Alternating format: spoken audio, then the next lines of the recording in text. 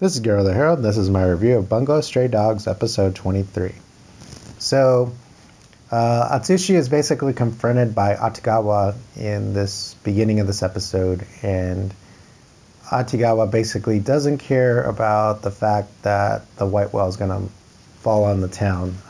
His only concern is defeating Atsushi, and what basically Dazai tells him is that, here, I'm going to tell you how to distract Atagawa, tell him that I want to talk to him, and what happens is he throws his communicator to Atagawa and tells him that he needs to talk to Dazai, and that distracts him enough that he falls off the bridge, and Atsushi gets to go confront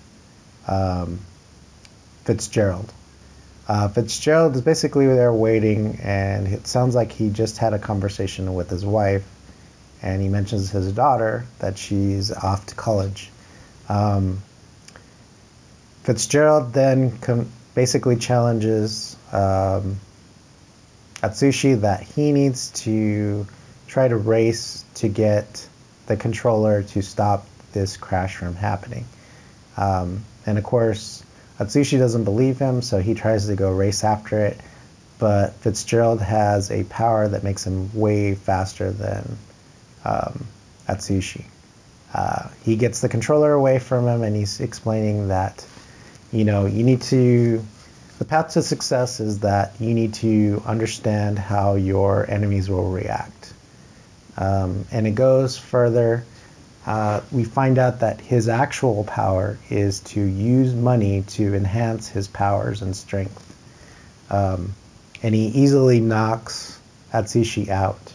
And it's almost to the point where he's giving up. But then Atagawa comes in and basically chastises him and says, you can't just give up. You were telling me all this stuff that I don't understand you and all this stuff. But you don't even, try. You're basically trying to get justification for living when you don't really need it. You've already got everything that you want. And Atsushi kind of feels that that's not the case, and that Atagawa has no right to say that because he's looking for some kind of praise from Dazai, and that he's done all these horrible things of killing people, and that, it's just a clash of ideals between the two. And he's not really concerned about fighting Fitzgerald. He wants to still fight Atsushi. Eventually, Fitzgerald and Atagawa fight each other, and he's also getting defeated. The two try to escape, basically, and they find out that this elevator that they're taking to escape basically corners them into a certain spot. But it's still a clash between each other because they're trying to justify why each of them is living. Basically, Atagawa says that Atsushi is living in the past and he needs to get over it, while Atsushi basically doesn't like him because of how he acts, and that he's worried about getting acknowledged by Dazai, but it's just this clash of people. They just don't like each other and they don't want to deal with each other, but essentially they need to work together because individually they cannot defeat Fitzgerald. He keeps using his powers and wasting more money, and we find out that eventually that the reason Fitzgerald is doing all this is because he wants to find this book that supposedly will bring back his dead daughter back to life. And the reason he's doing that is because his wife, Zelda, still thinks his daughter is alive.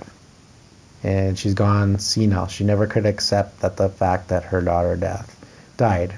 And it looks like, as well, Fitzgerald, because of that, he can't deal with it either. At first, Atagawa uses his power that's basically like an armor to increase his strength and as well his defense. And he goes after Fitzgerald, and of course it doesn't work because he just keeps amping up his powers. He also basically tells Atsushi that, you're not strong enough, and you need to basically get over everything, like he said before. And whatever it is, it just made him snap, and he unlocked his potential as well, his powers, and he's turning into more of a were-tiger. And they both try to attack, and it doesn't seem to work. But at the end of it, they kind of have a respect for each other. Atsushi basically tells Atagawa that you've already gotten Dazai respect, whether you know it or not. And Atsushi kind of feels that he does need to move on, and because of Atagawa, he will try to do that. So they both have, they've accepted each other, and they've kind of grown a little bit, and now they have to fight Fitzgerald for reals. And luckily it ends at that point. It seems like whenever it's a really good episode like this, it seems like the time flies by so fast that you don't realize that the episode's over by the time you get to it. I'm looking very forward to seeing how they wrap this up, if they do, and seeing what will become of it. We'll have to see. Like always, comment below, subscribe, and follow me on Twitter, and I will see you next time.